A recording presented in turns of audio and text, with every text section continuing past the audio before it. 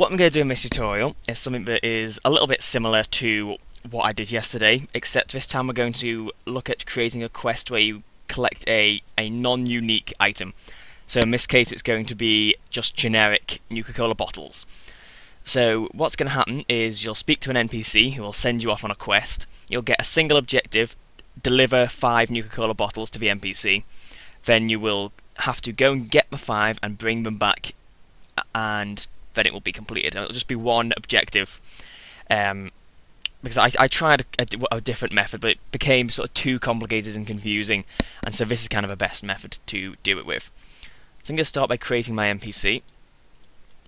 So I'm just going to give it a unique ID, which is going to be tutorial NPC, and the name will be NPC.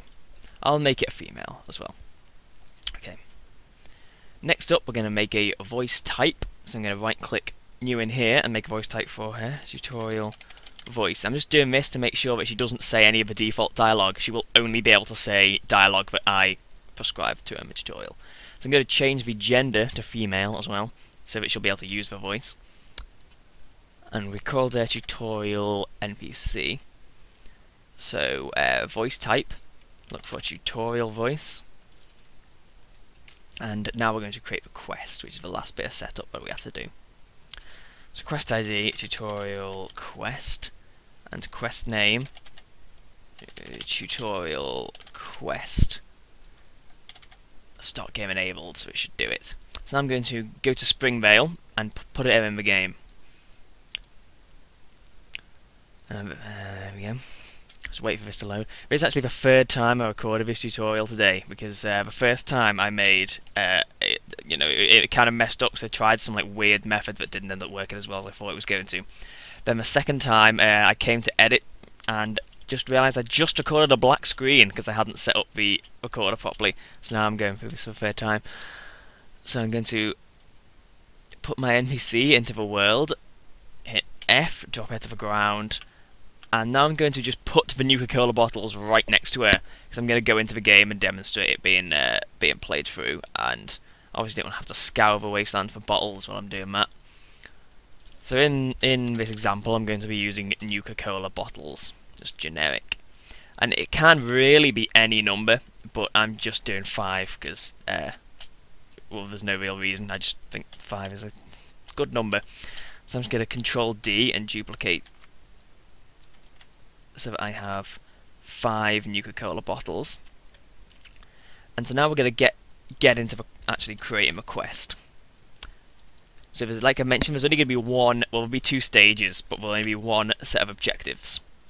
So I'm going to put set objective displayed tutorial quest 10.1 like that. And yeah, that's all worked. Now this is going to be the last stage where you're just going to complete the quest.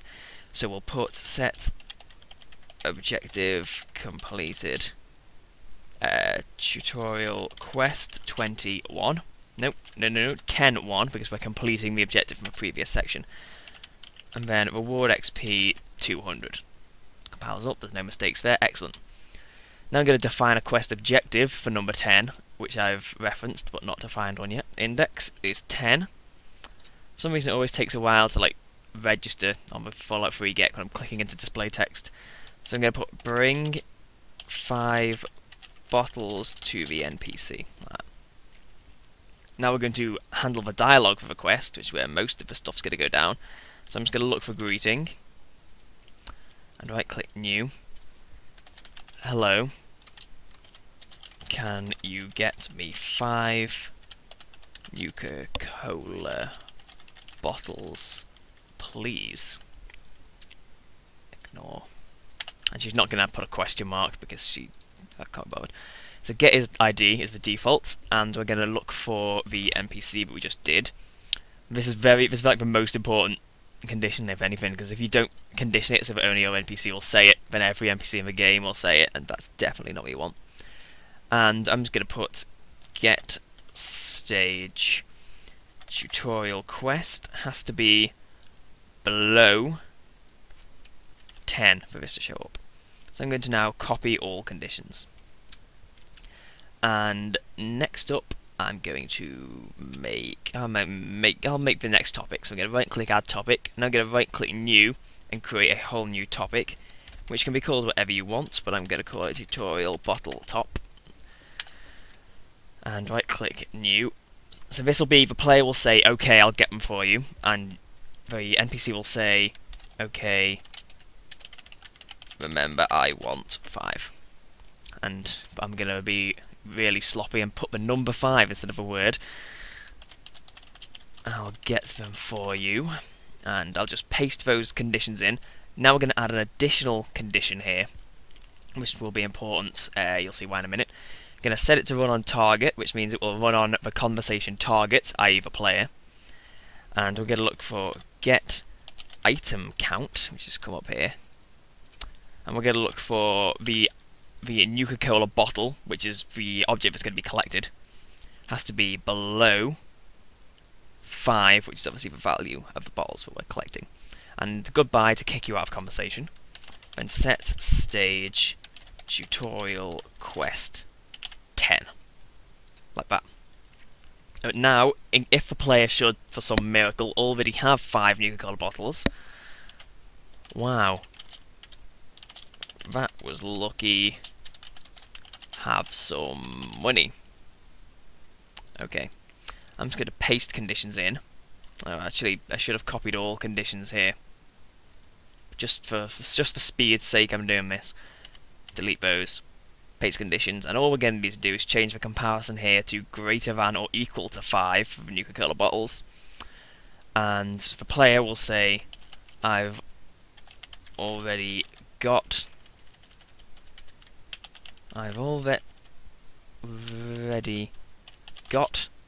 5. And so now we're going to set stage tutorial quest 20. And now I could handle the rewards in this stage, or I could handle them via the dialogue. I think to save me inputting them multiple times, I'll handle them here.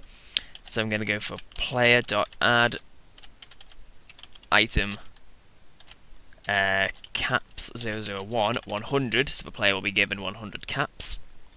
Then player.remove item Nuka-Cola bottle 5, so the player will have the 5 bottles taken away from them. Now back to topics. Pardon me. I'm going to create a new greeting now, which is going to say, do you have the bottles? And I'm going to paste in the conditions. I'm going to delete this one here, because we don't need that at this point. But just change the comparison to get stage to equals 10. Now we're going to go back here, and we're going to create 2 more topics. I'm going to... I was told in a comment I should sign out of Skype, but I forgot to do it, thinking I wouldn't get a message, and then I immediately got a message. And go ahead and go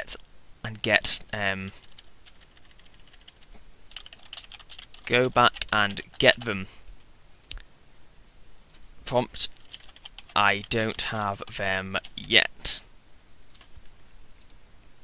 Paste conditions, and this time just all we want to do is change the equals 10 for the get stage comparison. Then I'm going to put thanks for your help, have some money. And then put prompt, I've got them right here. Paste these conditions in and change this to greater than or equal to 5. And set stage tutorial quest 20. And I'm going to go back to greetings, and I'm going to add a new topic, which is just going to say thanks for the help. Paste conditions, delete the Nuka-Cola one because we don't need it.